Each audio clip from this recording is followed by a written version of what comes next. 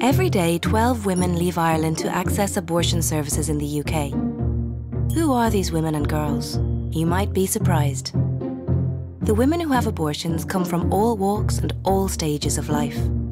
They are women you know. Some already have children. They know what it means to be a mother and say the need to care for their children is the primary reason for deciding not to have another right now. Most Irish women having abortions are in their 20s. Many people mistakenly believe that teens are the group most likely to have an abortion. Teens actually account for fewer than 1 in 10 of all abortions, and most of them are older teens aged 18 and 19. Ireland's abortion laws are among the strictest in the world. Abortion is criminalised in virtually all circumstances in Ireland, including rape, incest, when the fetus will not survive outside the womb, or when the pregnancy is not in the woman's best interest.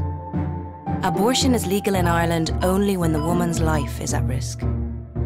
However, Irish law is so unclear that abortion is inaccessible in all circumstances for all women, even when a woman's life is at risk. Ireland's restrictive laws do not mean fewer women are having abortions. Since 1980, 150,000 women have left Ireland to access safe abortion services abroad. Forcing women to travel abroad for health services creates unnecessary hardship. Over the last decade, the number of Irish women seeking abortions in the UK has dropped.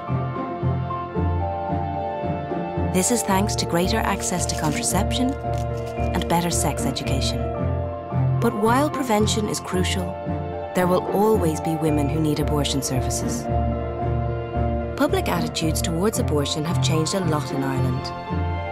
79% of the population believe there are situations in which abortion should be available in Ireland.